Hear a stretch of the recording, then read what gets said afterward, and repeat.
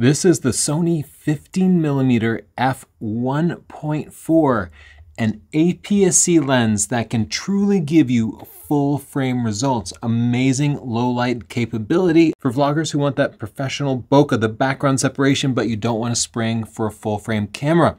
I'm going to put this lens through our 10-point checklist: vlogging, sharpness, bokeh, chromatic aberration, astrophotography, autofocusing, everything coming up soon. And I'm going to be comparing it against a pretty amazing lens, the Sigma 16mm f1.4, also an APS-C lens that happens to be about half the price. First, comparing them, you can see the Sony is significantly smaller. It also feels like it's about half the weight. The Sony also has this beautiful physical aperture ring, so you can adjust the aperture on the fly before the camera's even turned on. And guess what? This is declickable. That means for video, you can adjust the aperture seamlessly without shaking the camera. Such a great feature for videographers. Let's get started with the test, but as a reminder, we do not accept sponsorships from camera or lens manufacturers, just so we can bring you unsponsored, unbiased results. So please subscribe to this channel. First, let's do the vlogging test. Before we get to the new 15 f1.4, I want to show you the results you get with a regular kit lens, which might make you want to upgrade to this. As you can see, the stuff in the background there is very sharp. It looks a lot like the results you'd get from a smartphone. Now let's put on the 15. Now you see some really nice background blur. Let's see how it focuses. My face, the camera, my face, the camera, my face, the camera. Now let's try the same test with the Sigma 16. This is the Sigma 16mm, and you can see it's a little bit tighter. That's the difference between 15 and 16mm, about 22.5 compared to 24mm full frame equivalent. Try focusing on a camera, focus on my face, focus on a camera. Well, this is boring. They focused perfectly. I don't see any difference. Now let's take both of these for a walk. I'll pick this gimbal up to see things like how it handles the contrast with these backlights behind me. I'll say this lens is so heavy, the Sigma, that when I put it on the gimbal, I had to rebalance everything. If you do a lot of walking with this, it'll wear your arms out, so that might be enough reason to go ahead and spring for the lighter Sony lens. This is the Sony 15, and as you can see, it's a little bit wider, so I have a little more room to work with. I don't have to hold it out quite as far at arm's length, so I find it more convenient. Let's see how it handles the contrast. Watching these side by side, it's hard to tell the difference. Neither hunted for focus. The colors and contrast seem similar. The Sony is lighter, and the Sigma is cheaper, so take your pick. And now for the sharpness test, let's zoom in and see the difference in detail. But first, you can really see the difference in focal length. The 15mm here is quite a bit wider than the 16mm. Zooming in, they both look very sharp, showing the details of the printing here.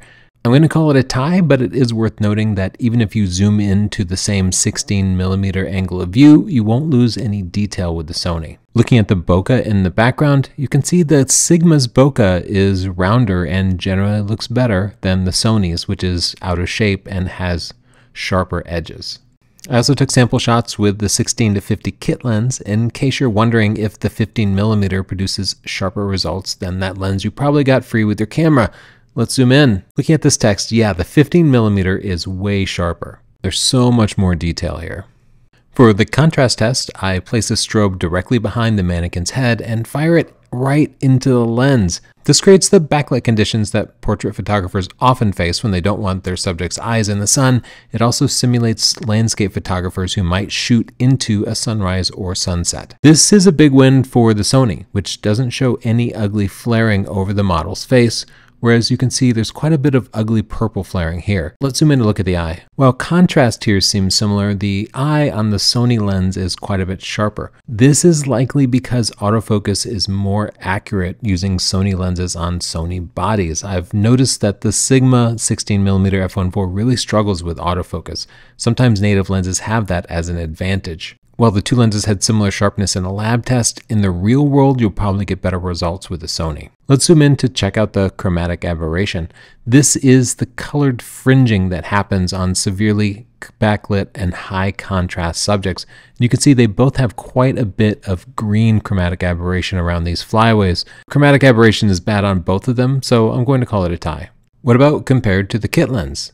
Yeah, The kit lens looks pretty bad shooting directly into lighting like that, whereas even at f4, the 15mm handled it pretty well. For the macro test, I got as close as I could, and you can see I got closer with the Sony 15mm on the right. It's a minor difference, but the Sony gives you a little bit of an advantage when you need to get close to your subject. The Starburst test is important for landscape photographers who might shoot into the sun at a high f-stop in order to create this effect. Here, the Sigma wins with 18 points on the star. The Sony only has 14 points, indicating that it has a 7-bladed aperture. Also note this more distinct and rather unattractive flaring. Another surprising win for the less expensive Sigma. For astrophotography, you can see I was racing against the incoming cloud, so these aren't perfect conditions, but we can still zoom in and see the quality of the stars. Both lenses are basically indistinguishable. They're both excellent, especially for APS-C lenses. Even through the clouds, I feel comfortable calling this a tie. So which of these two lenses should you get for your Sony APS-C camera? Well, if money is no object, the Sony 15mm f1.4 is better. The optical performance is a little bit better. The controls are better. It's lighter, it's smaller, but it is twice the price of the Sigma. So the Sigma remains a great value-oriented option. But for those of you who do have the extra $350, $400, I strongly recommend the Sony. Something that's free is subscribing to this channel, so please do that. And if you have any questions, write a comment down below. Bye.